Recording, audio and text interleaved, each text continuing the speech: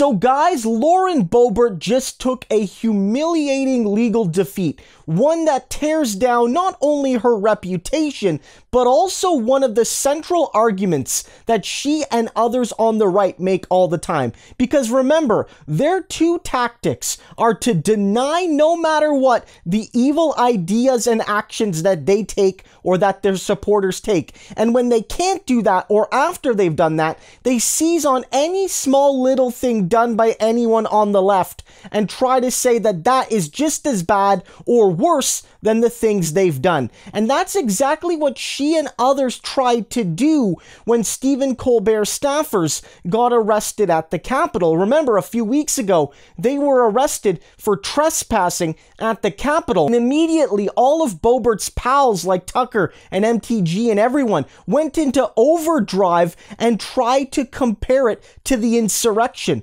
But there's just been a massive legal defeat for Boebert as prosecutors, understanding it's nowhere near comparable to J6, are not pressing charges. Listen to Fox News, really sad that their scheme to try to equate these things failed. Breaking tonight, charges have been dropped against several staff members from The Late Show with Stephen Colbert.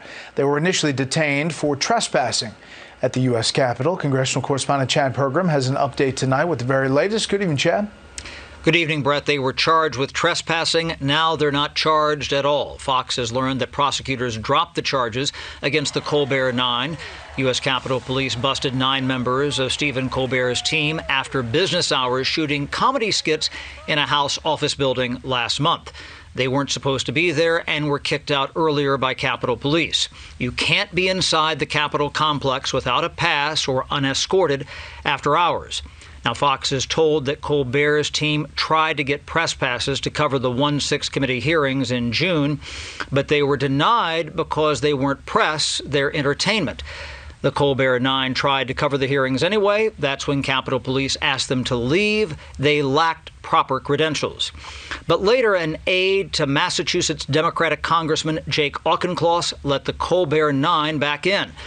The group was supposed to have an interview and an aide with them at all times. They did not.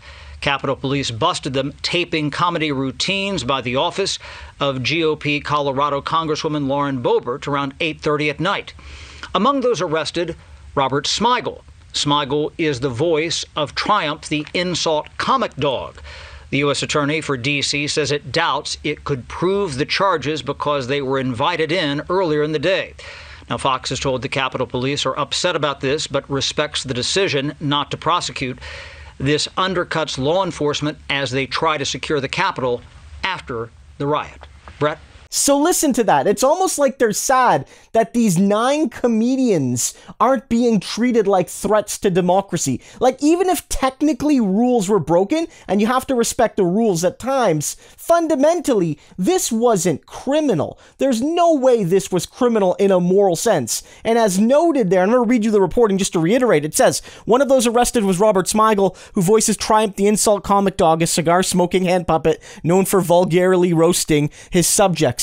We do not believe it is probable the office would be able to obtain and sustain convictions on these charges, the U.S. Attorney's Office for the District of Columbia said in a statement. After reports of the arrest surfaced last month, some conservatives pretended as though the apprehensions outside Boebert's office were comparable to those arrested for violently storming the Capitol on J6 when a mob of Trump supporters breached the grounds, blah, blah, blah. And so this is humiliating for Boebert and Green and Carlson and everybody else, because what they tried to do here was seize on this moment and say, this is the Democratic insurrection, where Colbert staffers, where his people go in to record some comedy sections, even though, yes, they were allowed into a building by a staffer. So likely what happened is they were confused about the rules rather than openly flaunting them. And let's be real, they didn't kick any doors down, they didn't throw anything, they didn't break any windows. They were in there to film some funny moments, right? Like, that's the thing here. This is humiliating for the right, because guys, all they have is projection. So remember this, guys. Lauren and company tried to make this a big national incident. They tried to bring the courts involved. They tried to bring the cops involved and the prosecutors involved. But fundamentally, these 9 staffers, what they did maybe broke a rule, but it's not the criminality of hundreds of Trump Boebert green linked thugs. That, above all, is why this is humiliating. It's really like a defeat, and it's such a bad defeat, guys, it didn't even get into court. That's how big of a court defeat this was.